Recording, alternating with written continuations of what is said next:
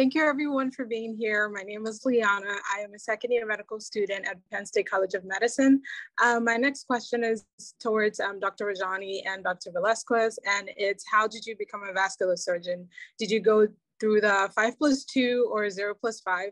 And in your opinion, is there any advantage of doing general surgery before a vascular fellowship?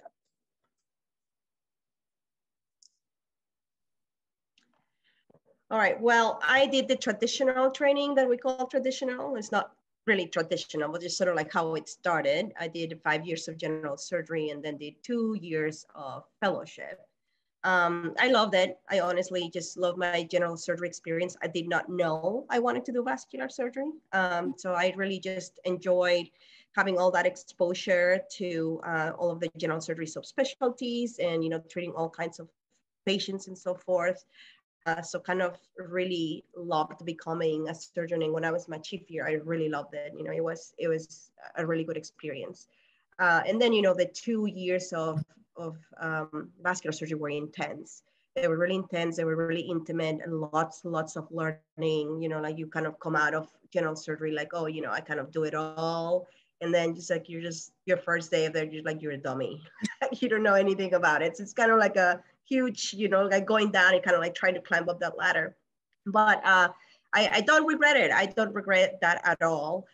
In terms of if I think that there's one better than another, I don't think that there's one better than the other. I really just think it depends on your interest, right? Unfortunately, a lot of medical students are not going to be able to know what they want to do surgically right away. And then they may not have any exposure to vascular surgery. That's what we want to change. We want to make sure that they have some sort of exposure, know what exactly, show them what we exactly do so that they know that they could do that, because a lot of them just want, or they do it, you know, towards the end of their, you know, MS4, and by that time they feel that they're, you know, it's so competitive, I'm not getting.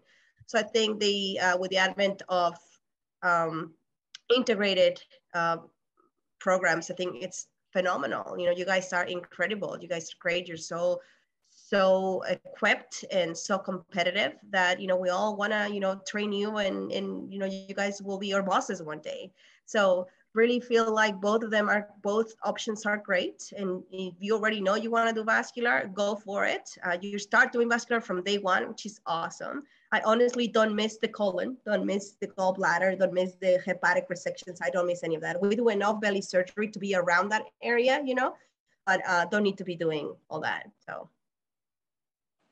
Yeah, I'll echo. I mean, I did 5+2+2. Don't do that. That's just a really bad idea. I did 2 extra years of fellowship. I don't like noise. Like I like keeping things simple. And I worry sometimes, especially at the med student level, it's so easy for someone to get in your ear and create noise. So both 0 and 5 and 5 and 2 are great. They really are.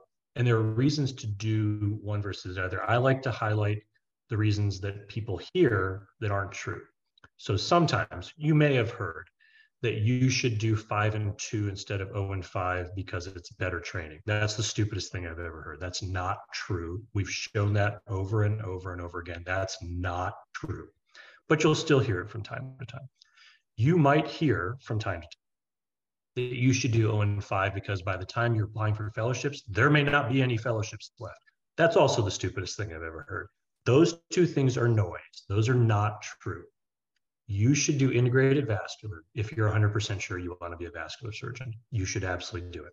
If you're 99% sure, maybe you shouldn't, because it's really amazing. And I think you heard Dr. Berland's story, my story, Dr. Velazquez's story.